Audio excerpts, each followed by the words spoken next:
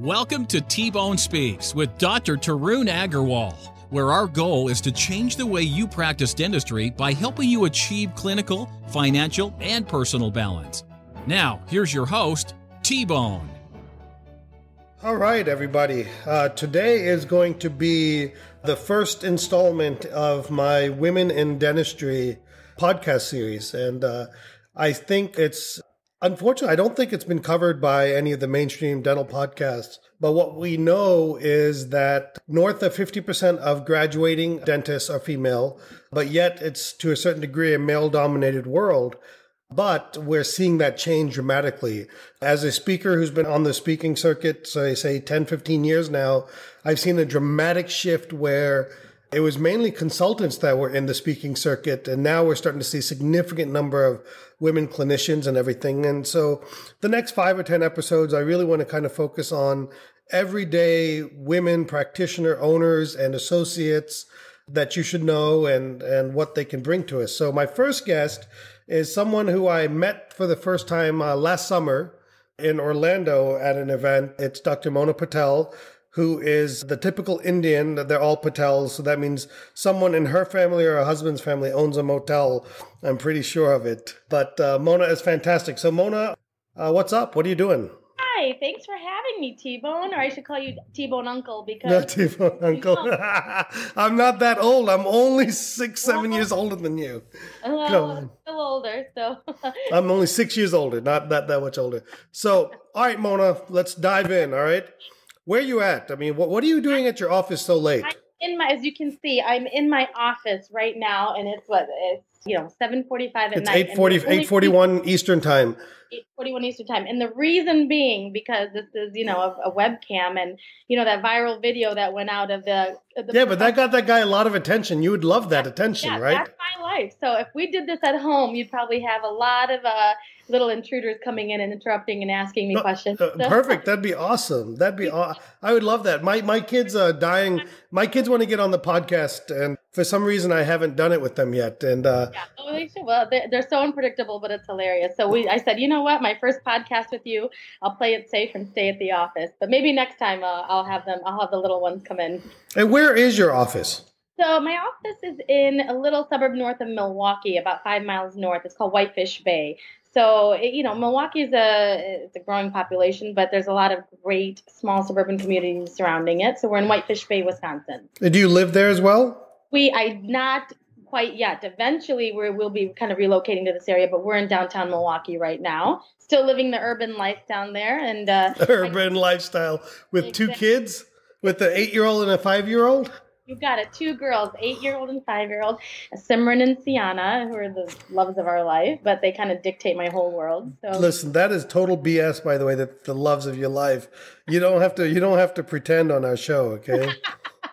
But isn't that what every parent is supposed to say? No, but I don't. What I tell you is they are going to be the death of me. I'm pretty certain my kids will be the death of me. That's for sure. I'll agree to that. I at least once a day text my husband #Mom of the Year because I've done something wrong or made a mistake or forgotten something and or screamed at a child. So it is it's all part of all the parenting package. So no, they go to school in this area and we're downtown on the east side. But I call Whitefish Bay Pleasantville, USA because it's like that small town USA feel and it was a great lots of soccer moms. A lot of soccer moms, a lot of lacrosse moms up here. Hockey moms, probably. Hockey moms, you got everything. And it's literally on my block. There's a bread shop. There's a yoga studio. There's a cute little hair salon. I mean, it's like going to Disney World and you go to that small town USA. That's what our street but is. all those people are crazy there in small town USA. They're all hiding something. Yeah, but they all are hiding something. Maybe in the witness protection. Who knows? But maybe you're in the witness protection. We get free bread and cookies, so I'm not complaining. All right, so let me ask you some questions. Oh, by the way, one last thing. So you have an 8-year-old daughter, Simran, a 5-year-old daughter, Sienna, and you're married to a physician as well, Parag. So he is an interventional radiologist? Correct. Yeah, he is interventional radiologist, and his focus in his career is peripheral vascular disease. So he does things like aortic aneurysm repair. You've already lost me. Exactly. But aren't you proud of me? It's pretty well rehearsed that I actually know what he does because So that's because you're a coincidence. 1960s Indian woman. Exactly. I'm a good Indian wife. I know I can repeat what he does. Does he give you a hard time that he's the real doctor and you're not? Oh God, do you know how many jokes in my family there are that what do you call somebody who doesn't get into med school? A dentist. No, I call them smart. It's interesting. So when I married Mona, my wife is also named Mona. When I met her, the typical Indian thing, you go meet their parents, they ask you what you do, and I said I'm a dentist, and they looked at me like I was stupid, and I said, here's the difference. I will make the same amount of money as you will, and I will work 4 days a week, and I will work from 8 to 5, and that'll be it. Yeah, absolutely. And they looked at me like I was crazy. And then, they say, maybe you're lazy. I said, no, I'm just smart. But you know what? And the reality is healthcare is not what it is today as it was in our parents' generation. No, not in the 80s. Listen, they were minting money in the 80s, calling the shots, doing what they wanted. Exactly. I mean, my father's a physician, and then a lot of siblings, a lot of my family is. So we talk about this all the time. And my sister and I are the two dentists in the family. And is she older than you? She's older than me. Her name is Mina Goyle. She practices in Chicago. So she's got 2 offices in Chicago. Did she start practicing before you? Yes, she did. She's old like you. Is that is that the reason you went into dentistry? Yeah, it's a huge reason why I went into. How much older is she than you? She's 6 years older than me. Okay, so when you got out of high school, she was already in dental school. Exactly, and kind of saying, we were always kind of primed to pick a career or field that was service oriented, and usually for Indian immigrant parents, it's usually going into medicine. Of course, and engineer, medicine, pharmacy, maybe. Exactly. Beta, it's such a good profession for women. Exactly, you got it.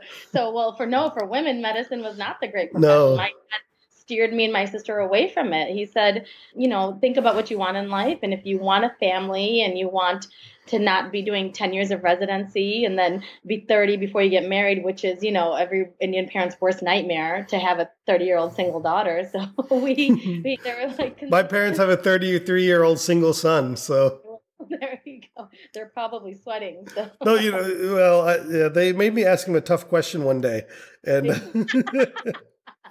and I said, listen, it's a different day and age, and my parents are so weird. My mom's like, I hope I get to see him get married before I die.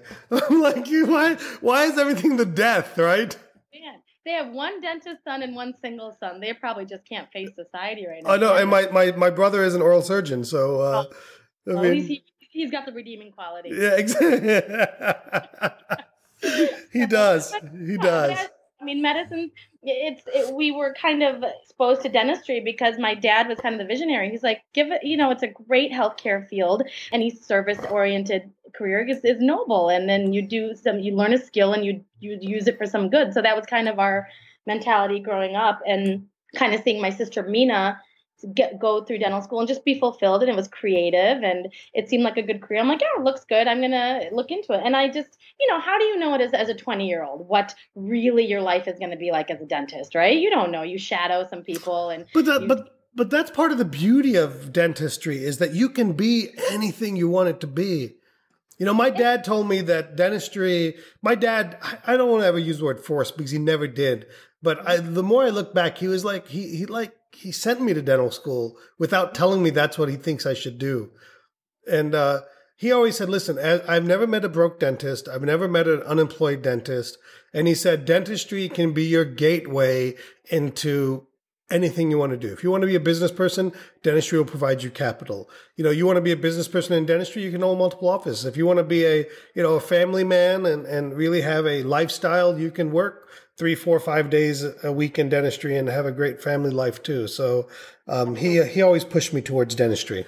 Exactly. And it's like our parents, they just know. They have this insight, and they knew. And me and my sister, we got very lucky. My brother, he became a physician, and we tease him all the time. Is he older than both of you? He's the baby. No, he's the younger one. And we talk, it's like, it's just not, medicine's not the same anymore. And we have so much control in dentistry. One of them being like, I just built a brand new office, and it is everything from paint to furniture to philosophy we get to control. But my husband, he's, works in a hospital environment, and he's like, I'll never get to kind of. Oh, it smells like Clorox in there. Yeah, exactly. He's like, I'll never, in my place of work or where I've established my career in teaching, that he'll be able to design an aesthetic that reflects his personality. So somewhere he loves going and doesn't mind hanging out till at 8 o'clock at night, Exactly. And so you're at the mercy of, hospital systems are so corporate. And so there's so much unpredictability there. But I think it's nice to know in dentistry that there's still a lot of control that we have as dentists, as clinicians, especially if you own your own practice. And it's a great feeling. Again, at 20, I didn't know it. You don't think about this. You just think, I'll be a dentist. I'll, get to wear a white coat and practice care. And do you wear a white coat even? I do. I don't. I wear jeans to work. You wear jeans and your polo. I hope you don't wear that orange hat to work, because I've been seeing it. Oh, no. I only that orange hat is just number one. Okay, first and foremost, I think it's beautiful. Okay, and number two, my mom handmade that for me. Okay, that's the only reason you're allowed to wear it, is if you had somebody you love make it for you. Because I was looking at it and like, okay, he's either being sponsored by like Orange Theory or somebody. Something's going on. I couldn't be that lucky to have any sponsors. Nobody's willing to sponsor me. I can't even get my wife to sponsor me, for God's sakes. And speaking of sponsors, listen to this. One of my team members I just hired probably 2 months ago is a Canadian. And I didn't realize she was here on a student visa, and she's just getting deported. Oh, no.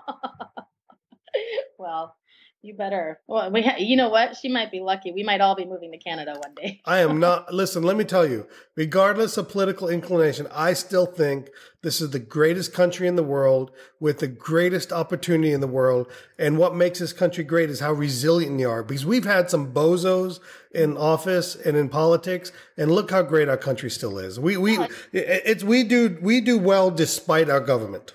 No, you're absolutely right. And, and you and I are similar in that. We're immigrant children. We're first generation Indians. Our parents came here. I was born in India, just so you know. So was I. Okay. How old were you when you moved here? I was a baby, though. I was 6 months old. I was 2 years. So I lived in India much longer than you, okay? Yeah. Okay. So I am still an Indian citizen. Oh, well, that I'm not. So no, you're smart. You should see the lines I have to go through to get back into this country. It's unbelievable. Well, yeah, but it's worth it.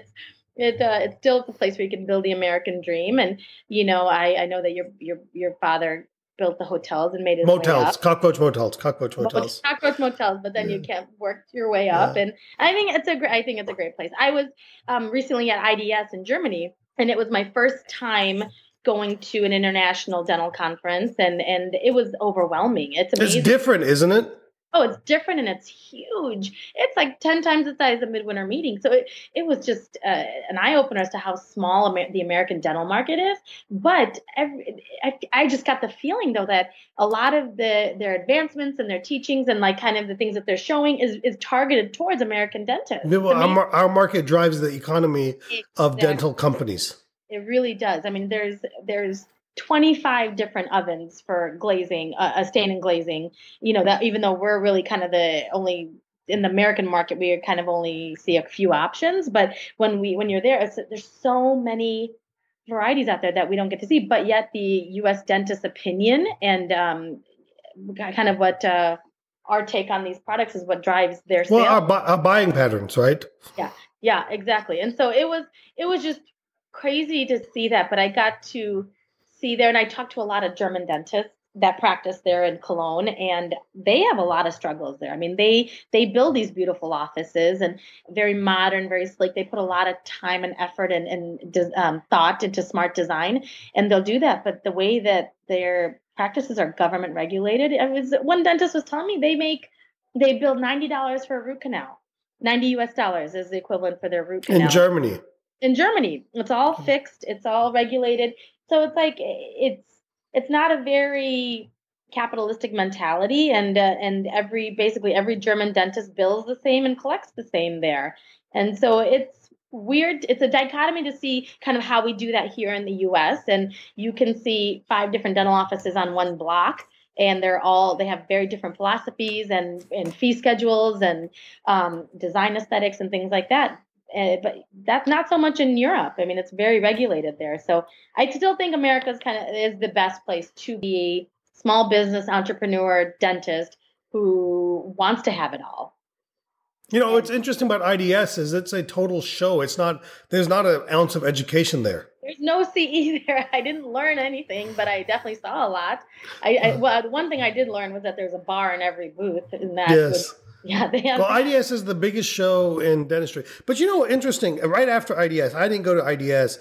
I needed a weekend off, but I went to take a CEREC anterior course from Joseph Kunkala in the Czech Republic. So it was eye-opening for me to see how education is very different in Europe and how we had a very international crowd as part of our class. I mean, it was a small group, but it was interesting. Like I met a couple of dentists from Peru and Croatia, and they were telling me that dentists, you know, we talk about, hey, which associate should I take right out of school? And these guys are like, okay, I think I want to work in this place. I'll be an assistant there until a dentist job opens up.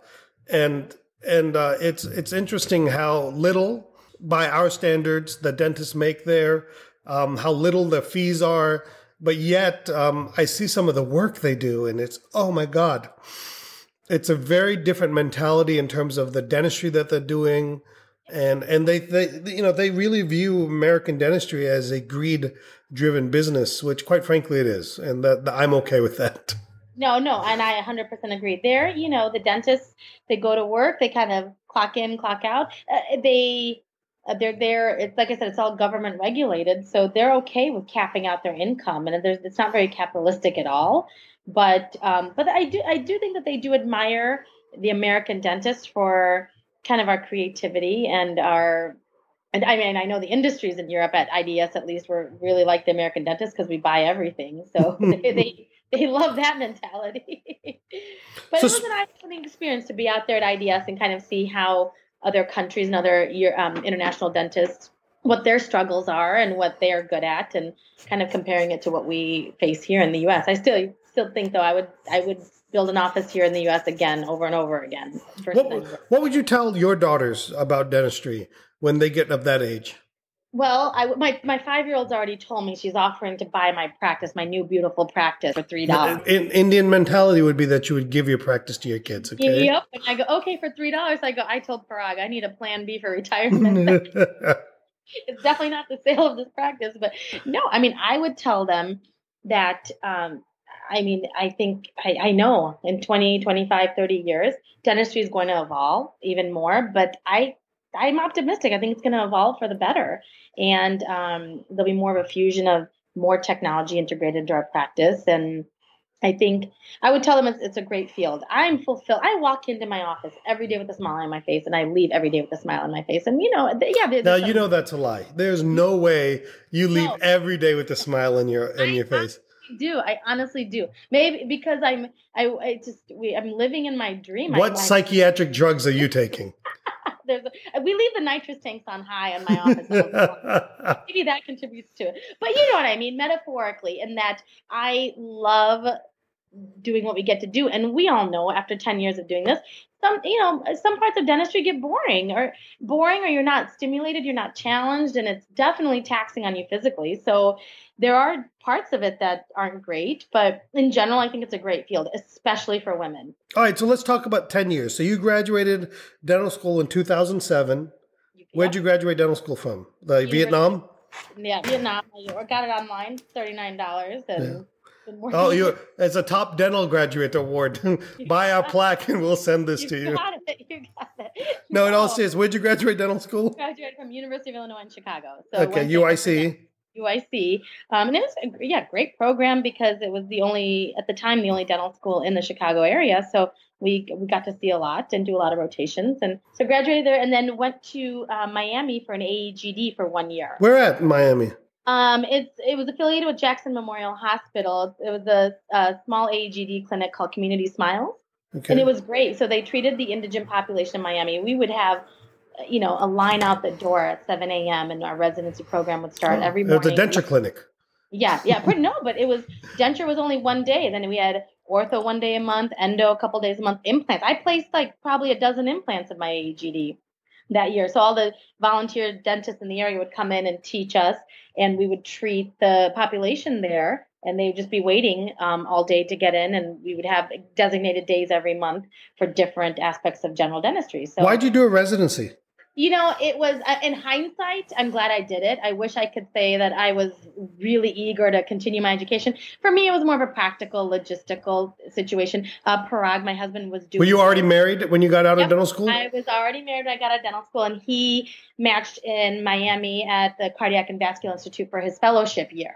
So I didn't want to take the Florida boards and just to practice for 1 year. So I said, you know what, I'm going to take this year. We didn't have kids yet. I knew he was going to be working 20 hours a day. So I was like, I'm going to take this year to do an AEGD. And it was an unpaid residency, but it was the best decision I ever did because I really sharpened up those clinical skills. But at the time, it was just a, hey, I need to kill but when you say sharpened up, okay, do you really mean that? Yeah. Like, retrospectively, do you think that made you a better clinician, or the things you do today were as a direct result of that GP? 100%. Because I'm hiring a new associate this summer, and he's a fresh graduate, and it's like talking to him kind of brought back all my memories. When you graduate dental school, the day of graduation, you are probably the smartest you'll ever be, but you don't know a damn thing yet. You know, I think you're dumb. Yeah, well, I know. I'm saying you're not you, but graduates. You're incredibly book smart. You know, tripod occlusion like none other, but you don't know anything yet. And so I could have started working and I would have learned, I think any first year out, whether it's corporate office, your own office, an associate, a residency, your first year out is another training year, no matter what environment you're put in.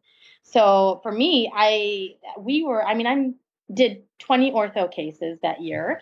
I can't even count how many endos. It just was like one after another, and you had great teachers teaching you. So yes, absolutely. That really made me feel comfortable about my clinical skills. So when I took my first job, I wasn't nervous trying to diagnose, root pathology. Whereas when it's your first job out or right out of dental school, you're going to second guess that. All right. So what did you do after 2008? You did you finished your AEGD in Miami, South Beach, on the beach, in your high-rise luxury condo from your unpaid residency. Exactly. Let me tell you how high-rise that was. But we were down there for 1 year, and then it was time to have a grown-up life and get some real jobs. So we settled in Milwaukee. So now your husband you choose? He was a driving force because we're from Chicago. From the Chicago area, and so we kind of looking back to settle in the Midwest. Is that pretty common for? So this is where I'm very afraid that I'm going to become sexist and get in trouble. Okay, and so I'm asking some of these questions from a. Is it not unusual as a women dentist to be told where to go based on your husband as primary? It depends on where you are in your life. Okay, and it doesn't need to be Indian or American or what. I think when in our generation, this day and age, he was finishing a fellowship year, and his field was it was a very niche field, and he was looking at a program directorship position at a huge academic hospital. That kind of narrowed the field. So there's like 5 or 10 places in the country, maybe. There's 5 or 10 places that would kind of fulfill that. And I set the parameters. I'm the one who said I want to be in the Midwest. I want to have a family. I want to be close to our family. So I think if we're playing like kind of gender norms, maybe I think women maybe can dictate parameters of being where if you want to start a family. But I think oftentimes, the primary bread earner, quote unquote, or but I don't think that's the situation in your case necessarily. Okay. Not necessarily, but you know what? I wasn't this business owner, private practice owner 10 years ago. I had just finished my degree, and we were starting our family right then. So my primary goal, my primary focus was, hey, regardless of whatever job I'm going to take, it's going to be secondary to me having my first child right now. And so you knew that you wanted to do a job.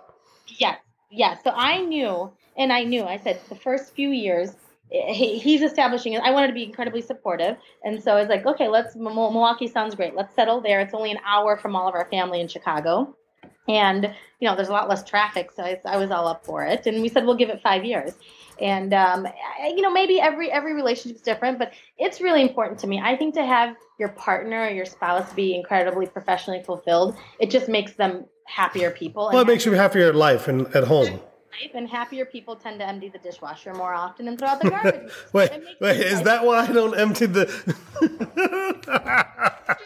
You're happier, you help out at home more. So I was like, let's make sure he's very professionally fulfilled so he is happier at home. Oh, God. My poor Mona. No, your poor Mona. Oh, goodness.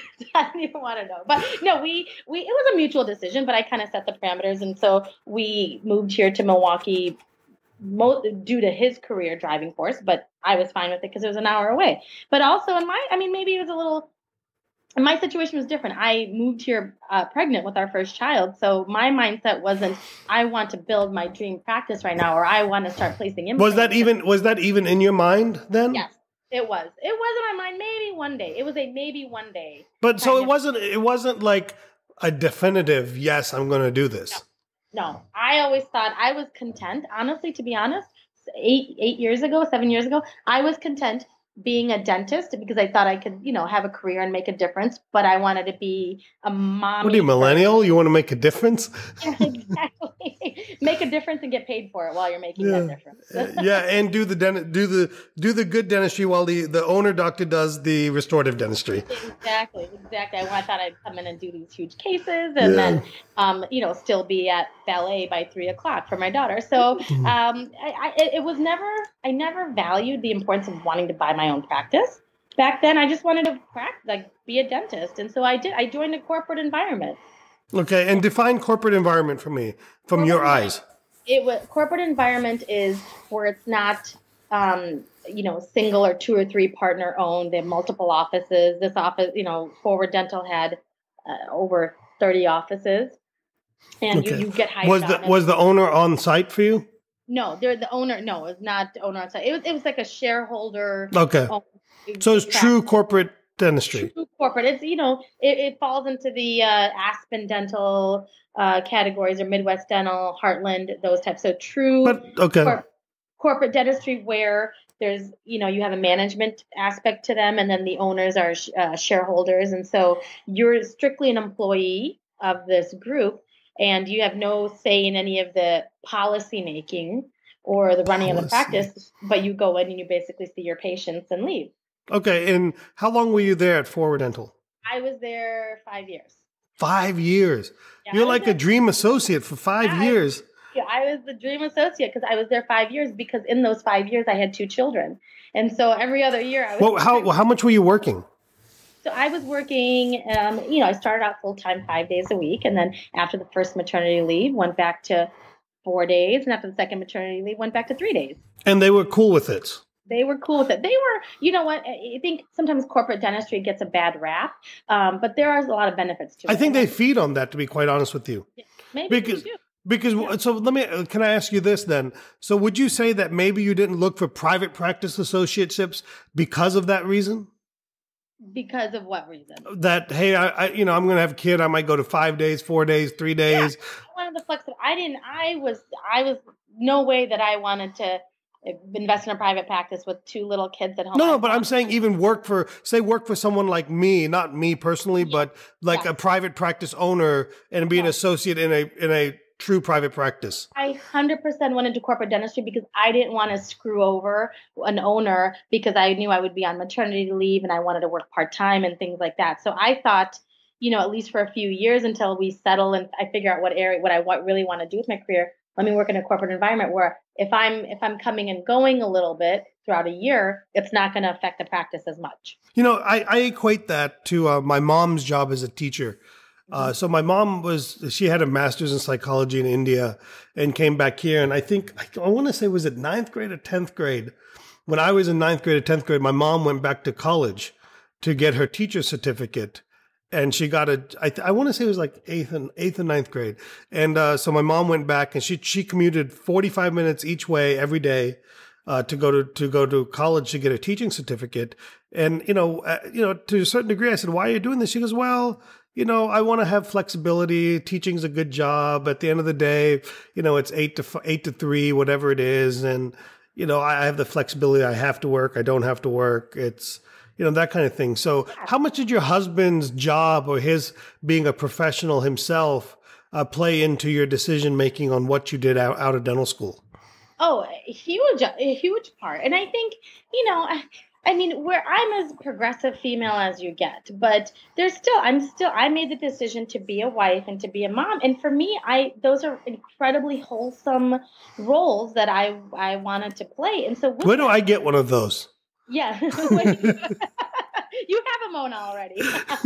But I wanted to be able to, keep a fun, happy home. And I wanted to be there for my children as much as I could. And I think in this day and age, it's so hard for women to get away with saying that without being tagged as not career driven then. And it's such a fine balance because I think stay-at-home moms are sometimes looked upon as like they're not as driven. I'm jealous. Are you kidding me?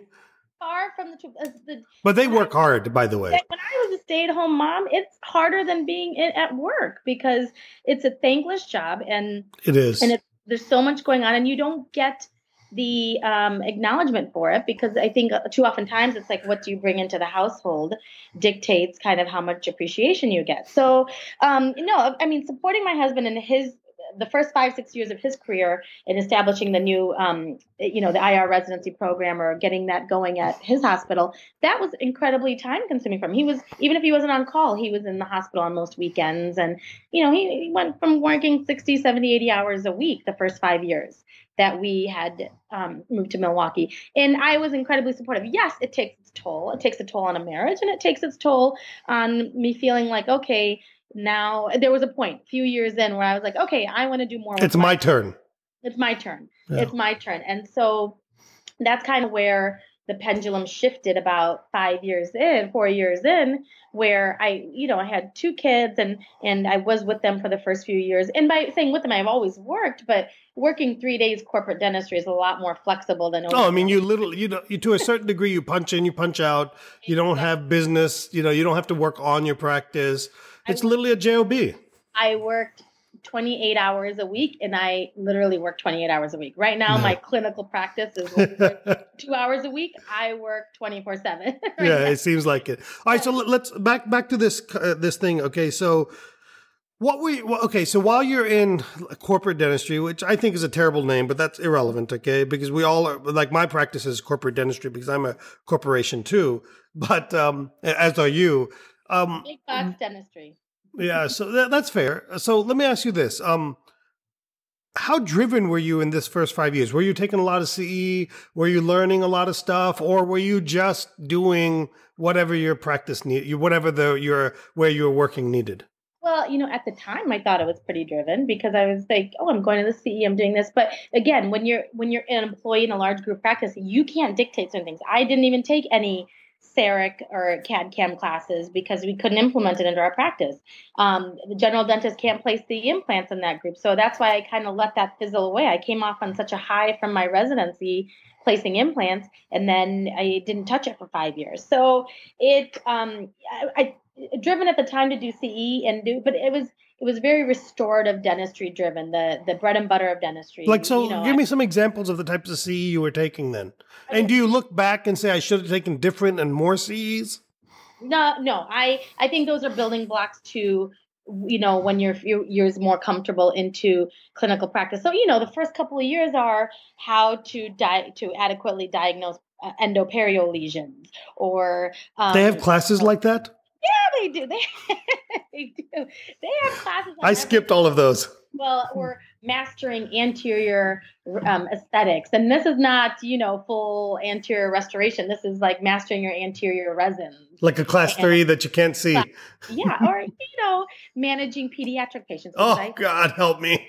So, but at the time I thought, oh, I'm learning. And it's all things you needed to know, but they were very baseline foundational skills, which there's nothing wrong in doing that. Did you know any better? No, I didn't know any better. Absolutely not. I didn't know any better. And I was sheltered from a lot that's out there. That was because of your job to a certain degree?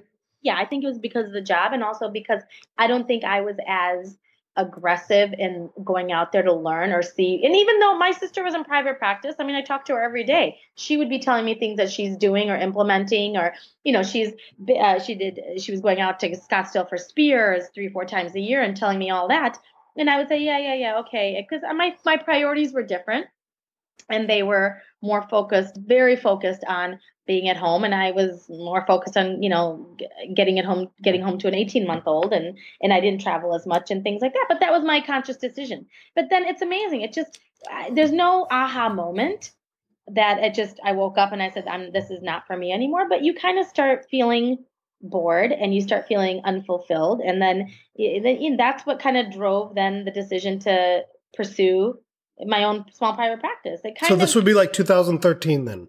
This is 2013 when Okay. I placed my last amalgam before I just Amalgams. Yeah, that's what I'm saying. Like you have to follow what because for dental, at least, insurance covers amalgams, and there's an upcharge for resin. So majority of the patient population, they're paying for the amalgams, and so I had to do it, even though I hated it. And you just come home. I came home one day. I'm like, okay, I'm done. I don't want to. Well, I can't. I know I don't want to do this, but I'm practicing. I'm doing something that I don't believe in, and I have to do it. And I'm doing it for a paycheck. So I said, this is not right. And so I learned a lot from that. I don't want to bash them. I did learn a lot, but I wasn't building any real long-lasting patient relationships. You only learned what you thought you were. You learned your ceiling was very low. Exactly. My ceiling was low. My priorities were different, but my professional fulfillment I didn't realize was so low. It wasn't a priority. But then you start evolving a little bit.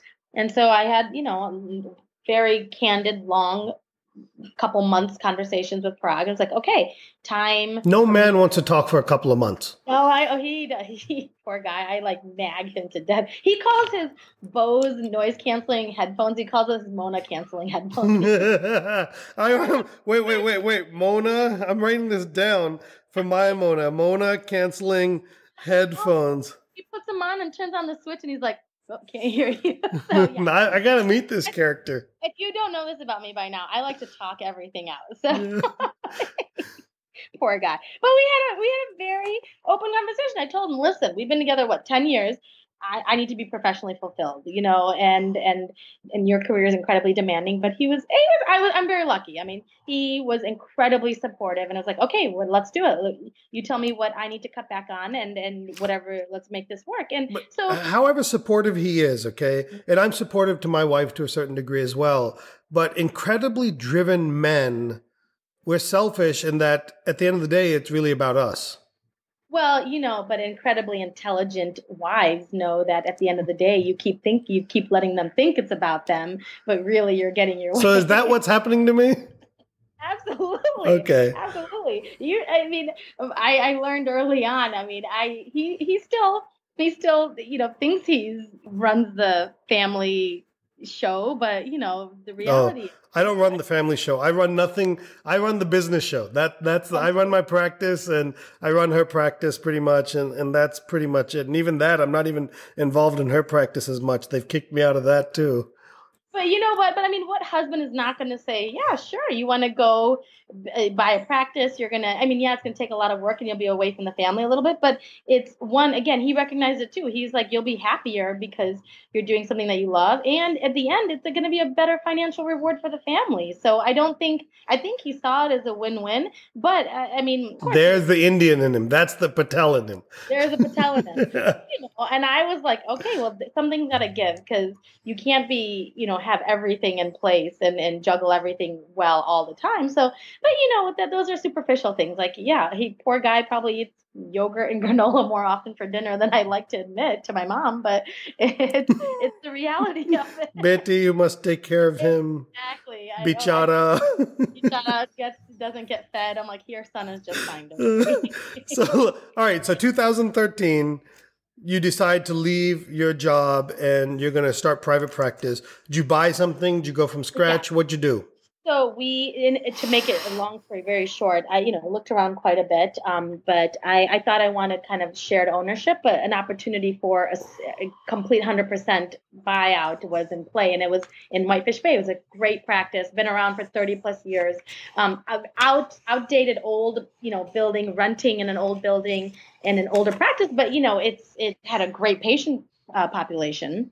And so it was kind of ideal for me. It was small, it was cute, it wasn't overwhelming, and it was he wanted to do a 100% ownership transfer, but wanted to stay on for a couple of years. Even better. Just see it. And so that for me was like, that is a complete win-win, because I don't have to share ownership. I can own it right out, but I have him around to help transition me into some things. Now, if you don't mind me asking, how much was the practice doing, and how much did you buy it for? So the practice, Bill Tiburon, it was his private practice for 30 years.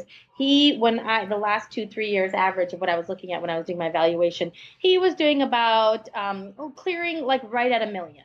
Okay, so right? he was collecting about $1 million. So you about $1 million. So you probably bought it for $600-700? Yeah, pretty close. Right? Okay. Yeah, right under $7. Okay.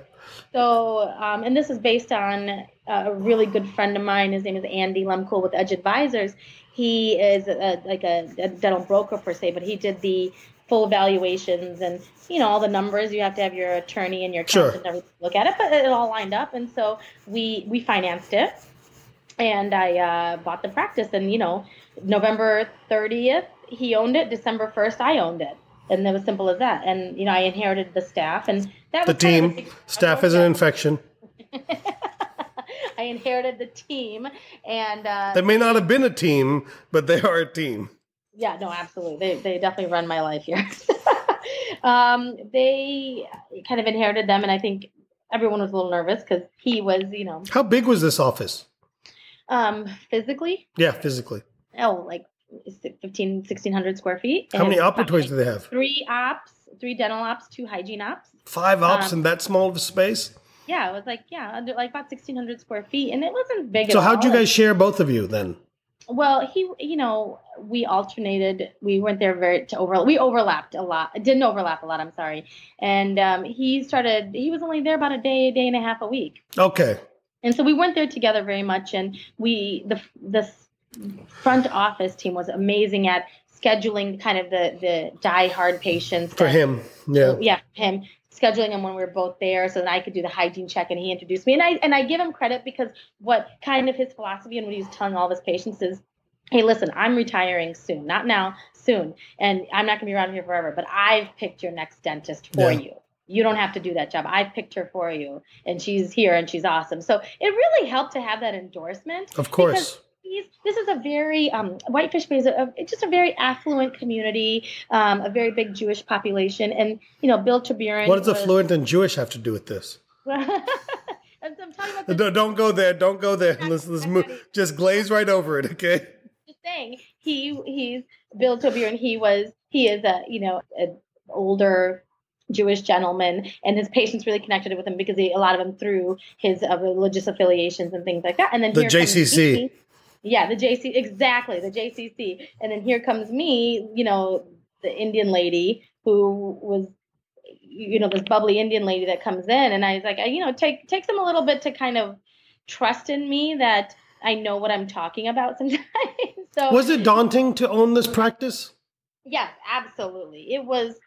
I knew I had a lot ahead of me, but I didn't realize how much brain power it really takes. And your husband being a physician, did he help? Or was it helpful in any way? Did he have any? It sounds like he's not in a private practice environment or a business ownership environment, so he can't really necessarily bring any of that to the table. No, I mean, he doesn't look at P&L sheets every month with an accountant. He doesn't have to worry about overhead and things like that. He did help, and he's in a big leadership role. So he did talk to me about how we need to set examples as leaders, but working with our team and how we have to look at everything from every angle before we make a decision and things like that. But definitely not from the accounting perspective. I kind of really relied on my sister a lot for that. She helped me out a ton with kind of her successes and failures in her own businesses and her own practices. So that helped a lot. Give us some examples of failures. let's see, like. No, I'm not talking about yours, not hers. We don't want to air her dirty laundry. Yeah. In the very beginning, like I didn't have a good bonus structure set up. So I just but isn't the bonus structure one of the hardest things to do in dentistry? I think it is. And I thought, hey, I'm doing a great job. I'm going to give a bonus if we meet a certain number. And it's funny how it's the perception sometimes can be so different from your team and the way you present it, because I think that maybe sometimes they feel entitled to it, but then you get offended that they're feeling entitled to it because it should be a bonus. And then so I may have like undermined it in the beginning, and it kind of rubbed everybody the wrong way. And did your previous owner have a bonus system in place? He did, and You didn't just inherit it and do the same thing? I didn't do the same because it was so complex. It was just like, if you fill the second column for emergency, oh God, help me, schedule, then you do 15% of that, and it was so much mind fodder I didn't need. I just said, okay, if we meet a certain goal every month, then everybody gets this bonus, and so things like that. And I think that I let's see what else, like over ordering or under ordering or I kind of set an example, or I kind of set a mandate in my office. I ask everyone on the team, leave your emotional baggage at the door when you walk in the day. Like, I know everybody has stuff going on, but when we're here, we have to be like our best versions of ourselves for our patients' stuff, because patients can see through tension and stuff like that with the staff and with all of us. And so there are days where I probably didn't reflect that, and I would be cranky about something, and they take it so personally. So little things like that. That's what else.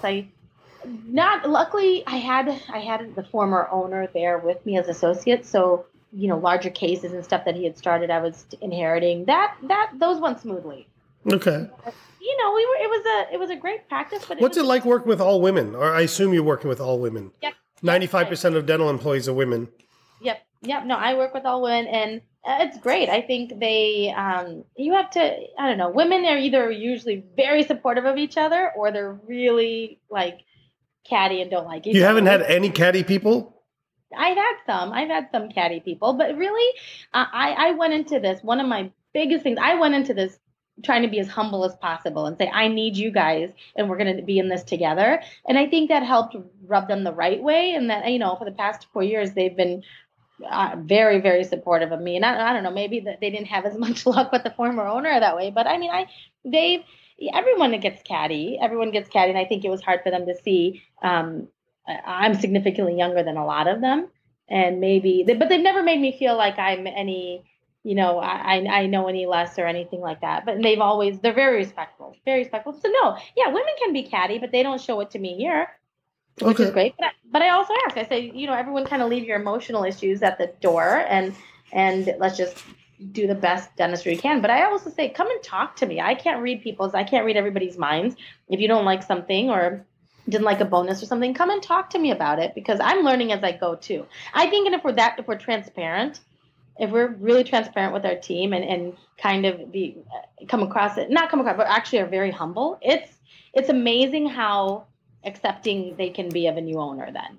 But if you come in thinking, I'm the new dentist, I'm the new owner, I'm the boss, I know better, I'm your boss, I write your paycheck. Like, how many times have I heard that from people? Well, really? I would never say that to people. Oh my gosh, I've heard that from other dentists that are they write my paycheck. Exactly. Well, that's the thing. But you acknowledge that and you're humble. But I hear that, and I said that's not gonna win you any favors with your team. But no, the transition was actually very smooth. Okay. The transition with patients was smooth, but the facility was incredibly outdated. And I like techie, I like gadgety, I like everything. I like things to look pretty, and it didn't feel that way. So when I had new family and friends coming in to see the office, and I was like, yeah, ignore, this 30-year-old chair. Ignore 90% of my office. Ignore 90% of my office. Let me show you my pretty new CEREC that's tucked in the corner. Let me focus you on that. So okay, so I want to talk about two last things. Okay, well, actually, two main. I want to make sure I get through two things, and we can talk as much as you want. I've met somebody who likes to talk more than me, apparently, and you, but that's okay. All right, so when you bought this place, it was a bit outdated, zero technology, essentially. No, they had electronic charting, and okay, that is not even technology anymore. Okay. and digital. Like, what are you going to have, an abacus? Hey, I have a calculator. I have technology. Let me open my appointment book to schedule you. Hey, I have whiteout instead of an eraser now. No, but it was the sensors were updated. But so tell me about real quick. Tell me about the practice. I forgot to ask this. Are you an insurance-driven practice? Do you take PPOs? What is your scenario? We are. I am premier provider with Delta Dental. That's the only. So I got into this with Giuliani. Are you a fee-for-service practice? I'm a fee-for-service practice. Yes, but we take insurance. So I know that it doesn't make sense. But Delta, you're a PPO practice because you take Delta. Yeah, we take Delta's the only one that I take. But you're contracted, right? Yes, I'm contracted with Delta. Because Giuliani tried to tell me that, hey, listen, I'm a fee-for-service practice. I'm like, dude, you take 2 PPOs, and those PPOs, he's by his own admission, represent 45% of his practice. Yeah. Like, you have PPO practice. Yeah, so what Delta represents what percentage of your practice? Delta represents about 20% of my practice. So you're 20% PPO. Yes. And I know Delta has Premier, Delta has PPO, but whatever. To me, it's PPO. You're contracted. You're preferred provider. Okay, so you're contracted, and the 80% of your patients pay you your full fee. Pay me my full fee, exactly. But you accept assignment. Yes. Okay, so if I walk in and I have MetLife, for example, you'll take my 50%. Yes. So we will take your 50%, and we say we will bill it out, and then whatever they come back with, covering you, will let you know what your difference is at that time. Let me ask you this. Why wouldn't you just say, like, because in that scenario, my guess is you always have to collect money from people, right? Yes, we always have to, and more often than not, especially if they're established especially if they're a new patient, then they will collect up front. Okay, so what I would like to do is make my insurance percentage, instead of 50%, make it 40%, because that typically avoids having to send statements and things. Yeah, exactly. Okay. All right. So no, you're right. And then it depends. I mean, it depends on one great thing that my team does. They know every member of this community. So if somebody's long-standing, they know, oh yeah, we know that they're good for it. Yeah, they're good for it. Or this is a new patient, we're not sure. Let's go and collect, $500 up front for the crown. How many dentists are in your community? How many dentists? Not a lot. Guess. 10? 10. Okay. 10. We have a lot of specialists in our community. There's 10 dentists on my street corner. Yeah. Well, why do you think I bought in Whitefish Bay? I did my research. Okay. All right. So now we know a little bit about your practice. Now let's talk about your integration, because how I know of you is through our mutual relationship with Dentsply Sirona. And I knew of you before from the CEREC Doctors Boards. So obviously you became a CEREC owner? Yeah. Your practice wasn't already CEREC? No, my practice wasn't already CEREC. So the first thing that I invested in after, saved up a little bit, the first thing I invested in was a CEREC. And that was driven by talking to my sister a lot. And she's a CEREC doctor. And she said, listen, this is going to be, you need ROI right now. So let's, get into a CEREC. This is where it's at. And I mean, I love it. How'd you get introduced to CEREC besides your sister? What was your buying process? My buying process is... Did you go to any events? I was flown out by Patterson to ADEC to go design an ADEC office, and decided there to buy a CEREC. So it's funny because I have no ADEC chairs now in my new office, but the process started. I was thinking, okay, I'm going to eventually be looking at an office. Let's start looking at some equipment, and just meeting with the reps and talking about it. And 90% of my decision was based on seeing my sister and trying it out in her office. Okay, so you had some validation there from a close somebody that you trusted. Yep. And midwinter I played around with it and stuff. So got the CEREC in 2.5 years now. Yeah, 2.5 years now, implemented it in, hit the ground running with it, went to Scottsdale. Would you say that it's been a great investment for you? 100%. I love it. It's been a game changer for the way that we practice but here. So I hear this all the time, okay? Now listen, I'm asking this question not because I don't understand it, but for our listeners out there, when people say it's a game changer, what does that mean to you? It means that it's the way, forget the actual, clinical improvements that it is, but it's the way that we schedule, our patients, the way that everyone in this community knows that, okay, oh, you don't have time, go to Bayshore Dental. You can get your crown done that same day. You don't have to come back.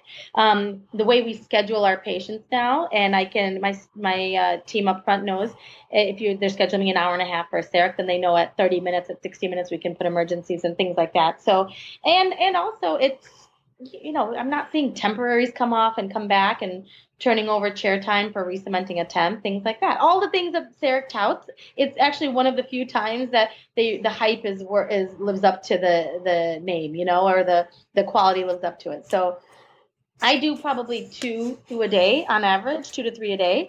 So it's a big driving force of my practice here because we do a lot of restorative dentistry here. What all are you doing with your CEREC machine? What do you use it for? This is where you're going to probably call me out. No, but I'm just, no, I mean, okay, maybe. I'll tell you what I'm using it for, and I'm telling you what I'd like to use it for. I'm just using it for crowns right now. Crowns, onlays.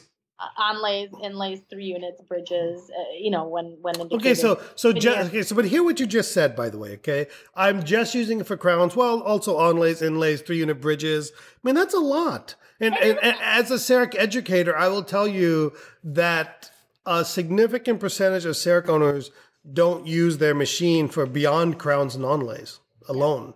No. Do you use it for digital impressioning? Do you send cases to connect? No, I don't. Why not? Because I do them here. I mean, but there's sometimes where you got to send things out, anterior single units or. You're right, and my implant restorations I send out. So why don't you make those yourself? Because that's one of the things I want to start doing. Okay, but what's holding you back from doing that? Well, that's what my focus for the past year or two has been building out the new office. Okay, so that leads us into the new office. Right. So then, after, okay, got the So what you're saying, I'm sorry to interrupt, but what you're saying is what you're saying, hey, T-Bone, hold up. I know where you're going, but my focus for the last year has been building this beautiful office, and it's taken all my energy and all my, everything in that. So I'm putting my practice on growth hold from a technology and clinical hold so I can focus on this. Okay. Right. And not so much growth hold, because to me, building this beautiful, thoughtful, smart, ergonomically friendly, good workflow office that's like, we have some great designers that worked with me, and doing that, to me, that was going to be built-in growth right there. I mean, we've gotten so many patients off the street who just walked by and walked in to make an appointment. So the growth hold wasn't there, but my own skill set I put on hold. That's what I'm saying. Yeah. So my skill set I put on hold, and keep in mind, circling back to your whole theme of this is women in dentistry, is that I only have so much time and brain power in the day that I can dedicate to my new practice, because I still want to be that amazing mother, that amazing daughter, that amazing wife, all that stuff. So I knew that, okay, my focus for 2 years is going to be, let's find a location and gut it, remodel it, build this brand new practice, fill it with equipment that I believe in, that I love, that looks good, that's tech driven. And then once that's established, then now. But what made you do this? What made me do this? I grew out of my space. I mean, okay. So the part of it wasn't, I don't want to say ego driven, but it wasn't, hey, I want this, so I'm going to do this. It was also somewhat logically driven. Yeah, it was logically driven, but I think men refer to egos more. I think women in general, we just like to anything associated with us, we like it to look nice. We like to be proud of it. So yeah, I wasn't exactly proud of my current office space, and I have a very, particular taste, and I wanted it to reflect that. So what made you go crazy, basically? Well, I'll tell you. So did you start off wanting to be this crazy? No, I never. Oh, please, I never started. And when I say crazy, I'm not saying what you did is crazy. I'm just saying what you did was unique. It's unique because the stars aligned for me, and I will be the first person to admit that if I go off and if I get on my high horse telling everybody every dentist should do what I did, it's kind of like Sheryl Sandberg telling every woman you need to lean in. Yeah, it's easy to lean in when you have a team of nannies taking care of your family. And yeah, you can go be, you know, a CEO of a company. I get it. And I don't want to be that person because for me, my opportunities lined up. I mean, I'm not the primary breadwinner of my family. So I was able to kind of invest all of my earnings into my practice because I know my spouse could take care of the family. That's one. You know, number two, it's a small community. I put a lot of feelers out there, a lot of support and from the village and stuff helping. We found a property that was basically poorly managed. It was going up for sheriff's auction, almost like a short sale. So I had a lot of family support. We were able to jump on it and invest into it. And when you say family support, what do you mean by that? I mean that, you know, the amount of cash you need to have to buy a building at an auction, basically. So in other words, you got to buy it 100%, I think, at auction. Buy it 100%. And then you can refinance it later, but you have to buy it up front. Okay. You have to come to the closing with the cash in full. And so most of us don't have that right away. And so our parents, certainly not 4 or 5 years into practice. Yeah, exactly. And my parents, my in-laws, and everyone said, hey, who wants to, help me invest in this? Who wants to be an owner of some brick in Milwaukee? I'll give you a plaque. And so they all, the support was amazing. So I had that. We bought the building and then, of course, back financed it and stuff. But then it was a lemon. It was a junky old building. So put in a significant amount, basically over more than the building cost. 2.5 times the cost of the building we invested into gutting it. And then when that process started, that's where I went crazy. Basically, I said, why am I going to do like laminate countertops and just do, a normal, just like a regular boring dental office? Because I kind of designed this place like I was building my dream home. And I was lucky in that I got to do that, but also it took a lot of brain power and efforts. And I'm up at night. But it's still a risk. I mean, at the end of the day, no matter how much support you have, no matter how much, hey, my husband can support me, at the end of the day, no wise father, family, husband, or wife is going to say, hey, just go blow it. I mean, we're not that kind of rich, No, you're absolutely right. We're not, as they say, F you rich. I don't know if you can say that on a podcast. No, you can say on my podcast, you can say anything you want. But, so, no, you're absolutely right. I'm trying to be just mindful that people might be like, oh, yeah. You want to be thoughtful and wise. I want to be thoughtful and wise. But yeah, it was a huge risk because of anything. I have to be the driving force of this. So just, kind of a personality quirk is that Parag and I both, we just love really good architectural design and stuff and fun and looking at fun stuff like that. So like, let's turn this. And it just evolved. This practice evolved into that. And once we selected the equipment, I saw the Teneos at CEREC 30. And have you seen them before that? No, I'd never seen that. I told you, I went out to ADEC to pretty much design the office. Okay. With Pat. And then came to CEREC 30 in Vegas, saw the Teneos. I'm like, oh my gosh, these are beautiful. They're beautiful. And, we throw around integrated a lot. And yeah, working with Dentsply Sirona, yes, everyth's integrated. But do we really, really know what that means? No, it just means like there's not a lot of wires everywhere. They look really nice. It's seamless. There's a lot of bells and whistles on it. So I was like, yeah, this is like the Tesla of chairs. I want it. I want it because they look nice and they're really functional. So we kind of designed the whole office around that. I took the pictures of the Teneo to my architects and I said, let's design something that will do this justice. And that was really the how'd you get over the sticker shock of those chairs? Well, maybe I'm completely delusional, but I just kept on thinking, well, it's not like I'm buying all these expensive shoes. I'm like actually investing. There comes the woman comment. It's not like I'm buying bags. Around ROI. I'm like, come on, we have this great $1 million practice that's established in the community. And yeah, we're going to have to pour a few more million into it to really build out the dream. But one, I'm going to be a lot happier. Two, it's going to have growth just because of the new facility. And the size. And the size. And you know what? And I guess the reason I wasn't crazy, I didn't freak out at the sticker shock is like, I'm not afraid of hard work. I never intended to say, how can I cut corners and do this? I knew it's going to take 20, 30 years of a long career to justify building this out, but I was up for it. I enjoy the challenge. So, and Patterson does a great job of kind of sugarcoating that sticker shock, don't they? They make it a little easy for you. Sirona and Patterson both do. Okay, yeah. So you bought how many Teneos and Tegos? What did you buy? I bought the XG3D cone, the 3D CT. Okay. I already had the CEREC, and we bought 2 Teneos and 4 Integos. So we equipped 6 chairs. 6 chairs, and we have room for 2 more in the future. Okay. Okay, wow. All right, so, and then you had mentioned a little bit about getting an associate? Yeah.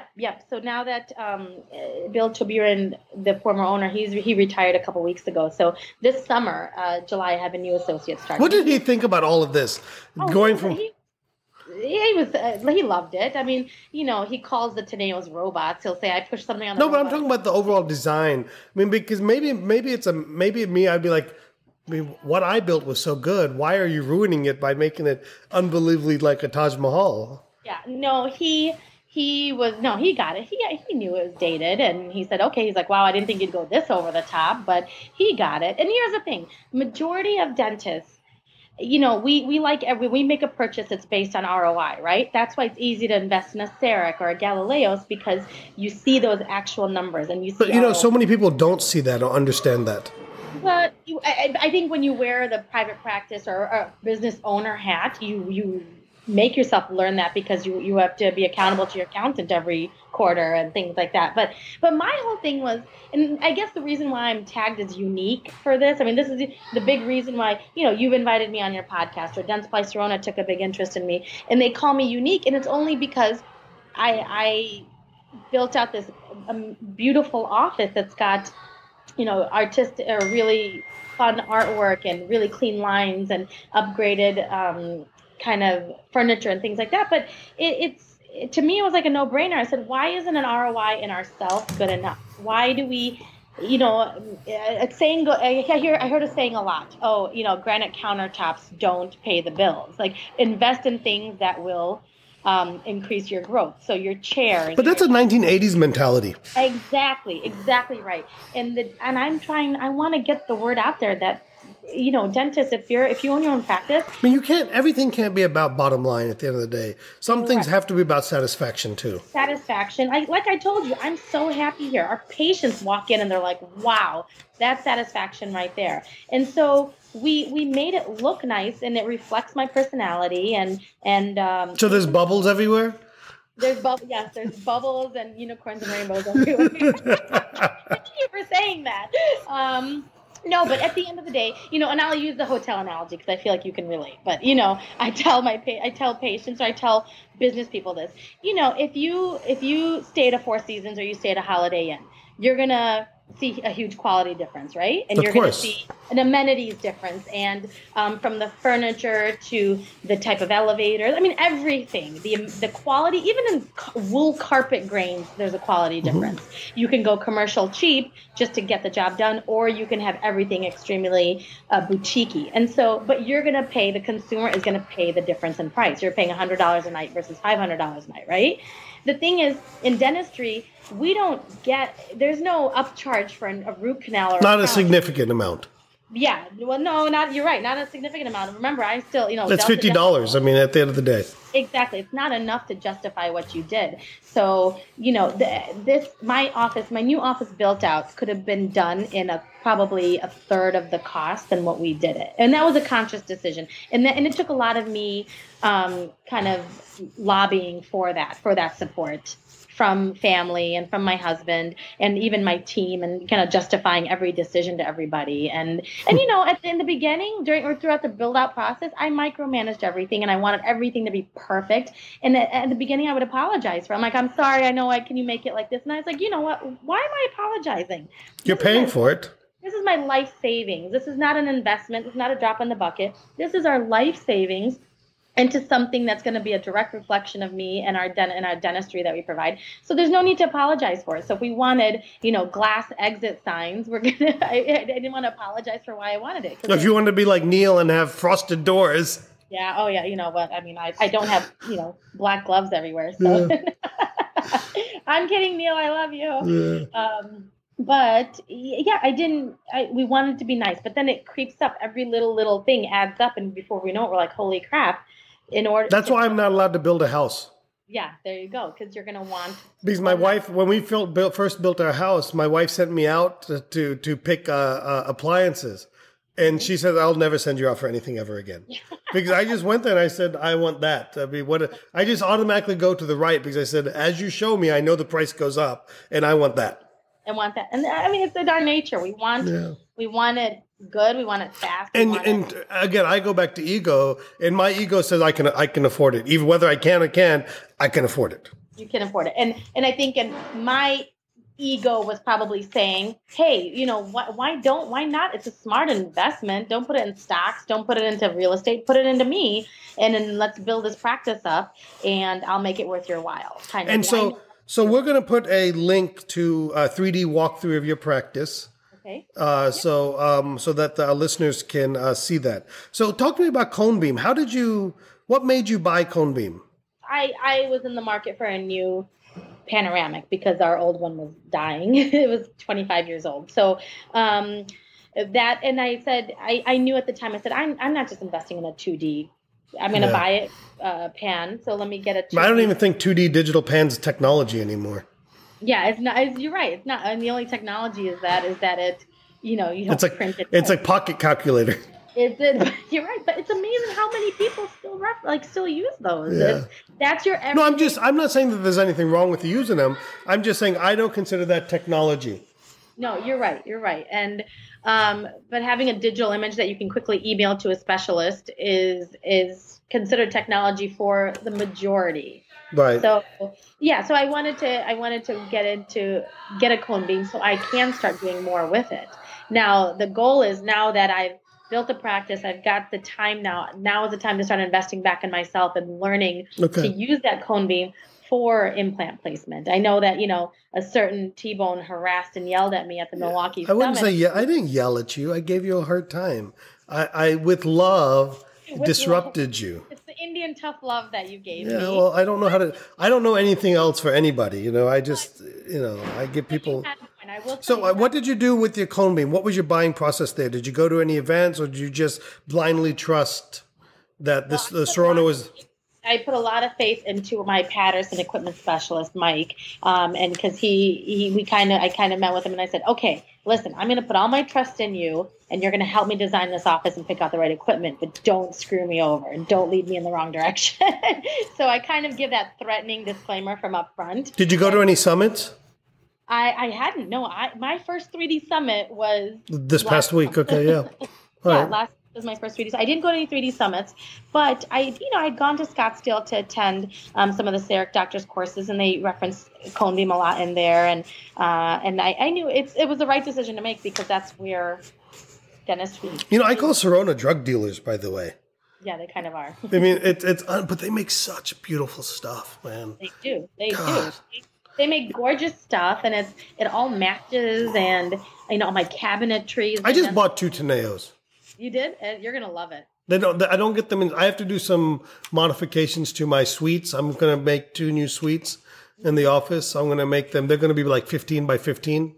Okay. So I'm gonna make them 2 big suites, and so we got to do some construction before but I'm so excited. What cabinetry are you doing? I haven't gone that far yet. I know. I committed to buying the chairs. Okay. Well, I mean, I would suggest, that I went through the Kepler cabinetry through Dentsply Sirona. Yeah, of course. I mean, I'll end up putting that in. It's perfect. But I'll tell you, they were awesome to work with because, they were showing me their options, and I kept on saying, and, I guess the European way is they don't put anything. They don't put any side cabinets in. No. Especially not something in the 9 o'clock position, the doctor position.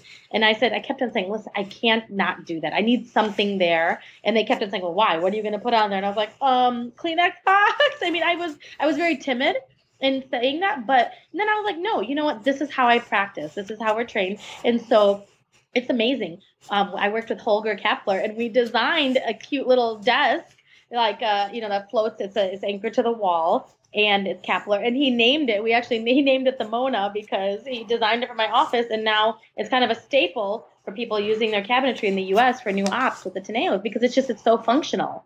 I have to ask the Mona. Yeah, tell him you want the Mona. All right, so now So what do I have left here? Are you okay on time? I'm perfectly fine. All right, so I keep saying last few things. I'm like notorious. Everything's the last few things, okay? Okay, so now So timeline. I want to get back to the timeline, okay? 4 years ago, you stopped being an associate. You bought a practice. Okay, you've grown the practice. And about 2 years ago, you made a decision to start looking for a new building and a new everything. Yep. And about 5-6 months ago, you moved into this magnificent place. Thank you. And what impact has it had on your practice? Oh, it's euphoric. I mean, just patience. Well, okay, so great. All the feelings aside, okay, all the women feelings aside, what bottom line impact has it had? Bottom line impact is we've already had our new patients per month. Mm-hmm. We have had a 50% increase in new patients per month in the past 5 months, purely off of our new office location. Location. Social media presence, showing the new office, things like that. So who's doing that for you, the social media presence? I have a good friend of mine who he does that for me, but I manage about 80% of it. So I put it out there because it's a fun thing for me. It's not one of those things where I'm micromanaging. It's fun. We make fun videos and stuff, and he'll edit them and guide them, and he'll put them up. But I'll send him some content for it. Okay. That's about the extent of the marketing that we're doing, is just putting fun things up on social media. And okay, all right, that's fair. All right, so let's talk about. So you're doing some speaking as well now. How did you get into that? Well, you know what, and I think it's fun because women. I took up half your time down in Orlando, just so you know. Yeah, you did, and I yelled at you for that because that was my very first public speaking talk as a dentist, and you ate up half my time, and I had all my cards and bullet points ready. I didn't even know. I just started talking, and nobody. They finally cut the microphone off. And then I just, I just threw the cards on this. I was like, you know what, screw this. I'm just going up there and talking. Because See, I helped you out.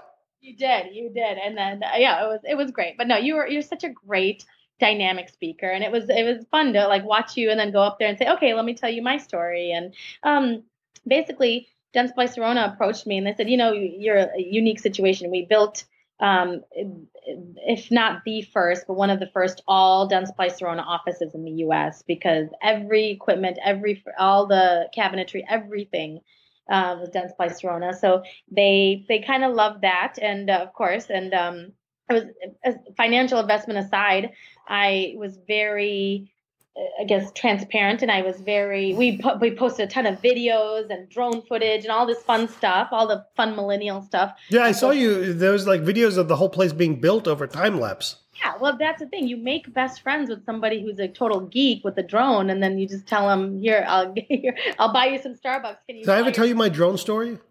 No. So I was getting filmed for a speaker profile, and the person who came to film me had a drone, and I thought that was the coolest thing ever. So I went on Amazon and bought one next day air, and it came to my house.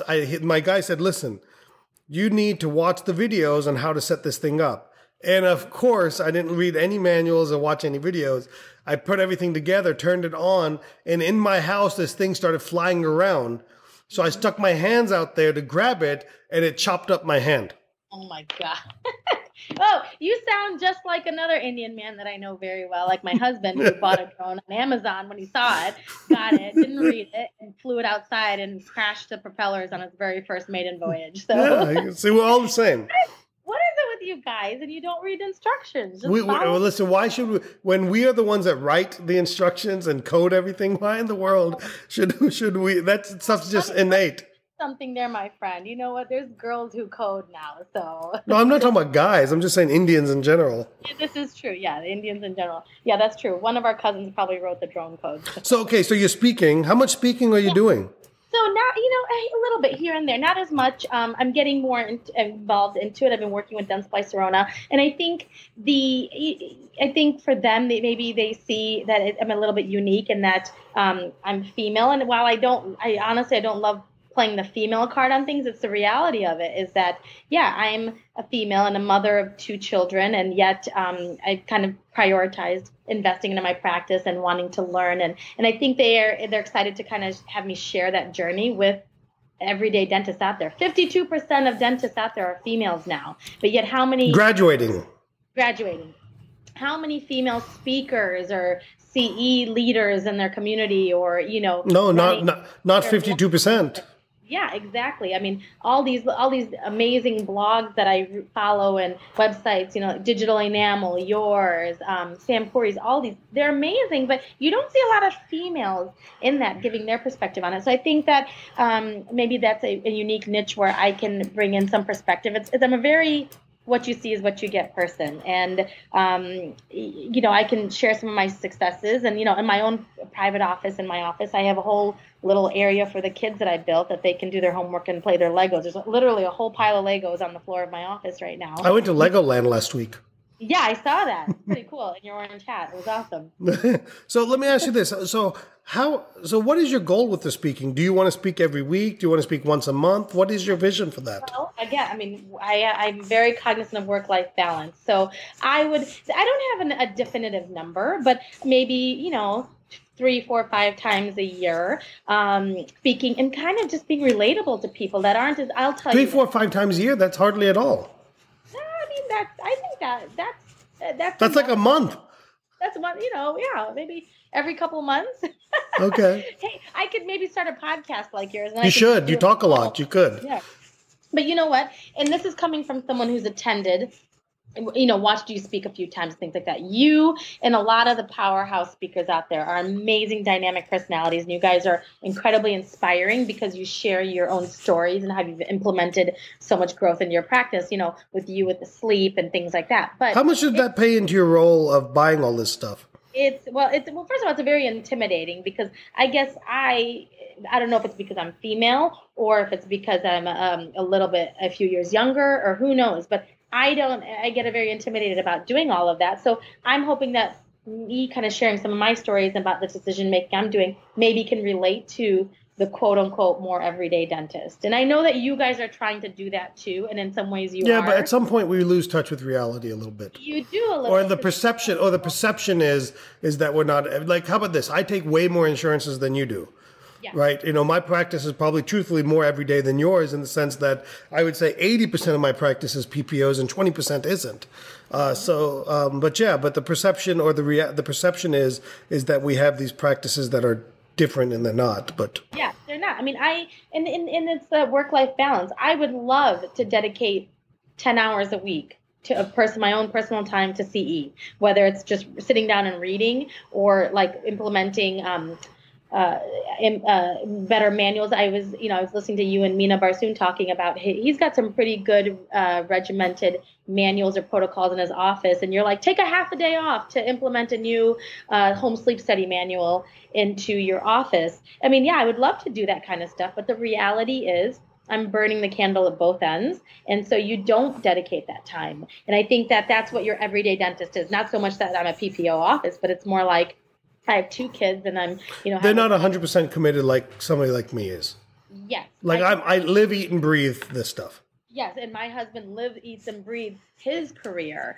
And there's no shame in that. That makes you guys amazing clinicians and amazing business people. But I don't have the luxury, or right now I don't have it. You always say we want more time, money, or satisfaction, right? I'm incredibly satisfied at this moment because I'm still riding this high from this new office, but that's going to wear off soon, and I'm going to want to implement.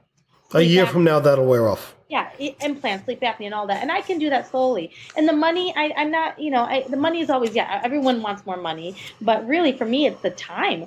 I just want to be able to. And maybe this is a female thing, but we want to be the Pinterest mom. We want to be able to send the right homemade treats with our kids to school and not just buy a box of brownies on our way home from a podcast at 9:00 at night, which is what I'm going to be doing tonight because she needs to take treats tomorrow. Well, maybe your husband bake something. Yeah, sure. The house will be on fire. He probably lined up a bunch of protein bars and said, here you go. But, it's that mom guilt. And I know that there's people out there, probably the dad guilt, but if I dedicate the more hours I'm dedicating to and having my own growth in my practice, as far as starting to place implants and educating myself and training to do that, or integrating home sleep studies and doing sleep apnea, then that's less time that I am with my other responsibilities. And that's the personal choice that I make. So But I think getting your associate will help you with that. Absolutely. That's a huge driving force. I want him to come in and basically do the run of the mill. And it's exactly what you talk about. And it's very inspiring. I want him to be able to eat up what eats up my day, which a lot of restorative Like, I don't think you should be doing fillings and crowns anymore. I would absolutely love to be able to, a year from now, us talk and say, yeah, he does all the fillings and crowns, and I'm able to focus on whatever it is you want to focus on. Whatever it is, the implant or the sleep or the TMJ. I see a second associate in the future. We're trying to hire a second associate right now. That's good for you. That's amazing. I mean, we're hiring a new associate and a new hygienist. And how's that search going for the associate? Oh, it's wonderful. It's done. You already found somebody. I found someone, and he's starting in July. And to Patterson Dental's credit, they actually, I have a great relationship with my local Patterson team here, and they vetted him, and they said for over 6 months now, we have the perfect person for your office. We know you now. We know your philosophy. We know what you want to do, and so they've really helped me search. But it's he's a fresh graduate, and a lot of people are kind of saying, well, that's a little risky, don't you think? But, I'm up for the challenge. You were a fresh graduate once. Exactly. We all needed a job once, and I'm up for taking him under our wing here and saying, hey, this is kind of how we do. Our practice is, I mean, maybe not unique, but it's one of those, it's boutiquier in that our patients, we spend so much time chatting with them. I can't go to the grocery store down the street without bumping into 5 patients and spend half an hour there talking. So it's a very community-based, small town, everyone helps each other out kind of thing, and I love that. But it also comes with this higher expectation that we know everything about them, and we'll drop everything to take care of them and things like that. And that's perfectly fine with me. I like that mentality. So I need to kind of season my new associate to get into that mentality. But it'd be great if he can take on some of the run-of-the-mill dentistry, the restorative and the crowns, and I can focus on some of just set the expectations up front. That would be my number one advice to you on that with associates. I've struggled. I finally got a great one right now. I mean, I told him today that I felt blessed, and I'm not a religious person, that he's in my life, and he's really allowed me to do some different things, which is great. I mean, you look at you. I think people take it probably for granted that you have this dental practice that you can come in and get a 2-surface resin done, because we think of T-bone, and you're doing all this education and sleep and implants and all this stuff, and you're able to do that because you do have this great team and associate that can do that, and you have a very supporting Mona at home yes. that can do with that. So yeah, I'm hoping with speaking a little bit more and getting out there. One, I get to show off my beautiful office. We're really proud of it, and you should be. I mean, it's fantastic. But I want people to know that it's not just pretty colors and cool furniture. It's a lot of thought into the flow, and my sterilization is completely in the open in the middle of the office, and because I wanted that transparency for patients to see that, and a lot of kind of the decisions why we chose what we did, and that it's. I guess my takeaway message would be that in building out an office and spending double your budget on your own office, yes, you have to be in a fortunate place to do that, to be able to do that, or have to convince a bank to finance that. But it shouldn't be, you should still understand there's an ROI there. There is an ROI because you're personally so fulfilled, and your patients are going to see that. And why not create an environment that reflects who you are? I mean, it's amazing how... it's worked out financially for you, even beyond the fact that you were in a position to get some help with it. It turns out that you didn't need the help. Yeah, exactly. Absolutely. You're right. And we could have financed it 100%, but it's worked out. It's a long-term payoff plan, which I'm prepared for that. But why not be proud of what we in general, we want to be proud of what reflects our home. My dental practice is my second home. And maybe a primary home tonight. Right? There are times, maybe tonight. After I go pick up the brownies, I'll just come back here. You can do drive-through. I think Taco Bell sells Choco Tacos. Oh my gosh! You know what? Hey, I told you. I at least once a day text my husband #Mom of the Year because there's something I've forgotten, or I didn't make it to right on time, or showed up to in scrubs or things like that. But you know what? I mean, we're trying to teach our girls, hey. You have 2 working parents. We're working hard. We're following our dream, and as cheesy as that is, it's important. And how do people get in touch with you, Mona? Easily, they can get in touch with me to my email. You can email me at monapateldds@gmail.com. You can Get in touch with me on Facebook, Mona Goyal Patel, or at Bayshore Dental. Our office is Bayshore Dental in Whitefish Bay, and the office phone number is 414-332-6010. But this day and age, just go to our website, Bayshore. Do you allow people to come in and look at your office and see what you built and how you've designed it? All the time, at least once a day, somebody's walking through this office. So my team doesn't always love this, but I tell them this office is always on its A game and show ready, and that's just my own mentality. That's how I like to keep things, like everything in its place and a place for everything. So we have people coming in all the time. I mean, I'm incredibly proud of this office, and without sounding egotistical, I mean, a lot of work, a lot of effort, a lot of nights up late on my laptop looking at Pinterest, and a lot of creativity went into this office. Like our artwork, some of our artwork on the walls, I have these fingerprints of my daughters, these huge CAD/CAM stylized fingerprints, and it's like CAD-CAM. Is that what that is behind you? I thought those were eyeballs. Look, no, these are two fingerprints of your daughter. Of each daughter. Oh, that's awesome. Started with a joke when we were talking about how the white walls. I said, well, my daughters are going to fingerprint everything up anyway, and so they took 3 layers of black, gray, and white plywood, combined it together, CAD/CAM stylized, milled it onto this, and it's kind of like a homage to dentistry of the materials that we use. So it's pretty cool. We're proud of those stories. So I'd love to show it off and tell people not to be egotistical about it, but to be maybe to inspire somebody. I'm not quite at the place where, when we hear you speak, you inspire us to say, hey, implement sleep apnea evaluation into your office and things like that. Those are not my niches yet, but my niches are smart office design and ergonomic office design, and kind of put a little bit of your personality in your office, and you'll be surprised what that ROI is. And it's not a tangible ROI, but there's nothing wrong with it being a emotional ROI. Well, it's part of that satisfaction. Mona, I feel bad. I've kept you very, very late. You're fine.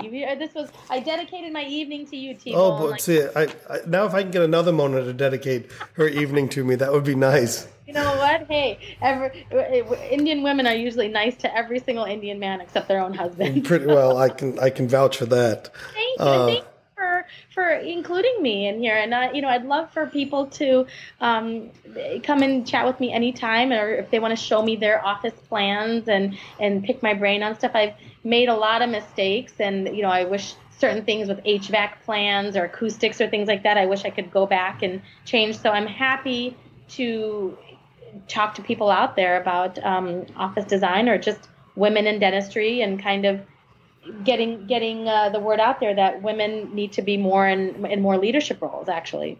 That's awesome. So again, thank you very much for listening, everybody. I want to take an opportunity to meet Dr. Patel, Dr. Mona, and she is fantastic. She has an unbelievably bright future within our profession, and I think she represents a good way of moving forward. Despite that, we're both Sirona fan people. I think it's beyond that. I think, substitute whatever XYZ brand that you want to use in this, whether it, whatever brand you want to use. It's about having a passion, chasing a dream, designing what makes you happy, and making wise and logical decisions along the way. And I would say, to me, the biggest thing that I've heard here from me is location. It makes a big difference to be in the right spot. So again, if you guys could do me a couple of favors, if you could leave us some reviews on iTunes and share these episodes with other practitioners, that would be unbelievably wonderful. Until next week, see you then. Thanks so much for listening to T-Bone Speaks with Dr. Tarun Agarwal. Remember to keep striving for excellence, and we'll catch you on the next episode.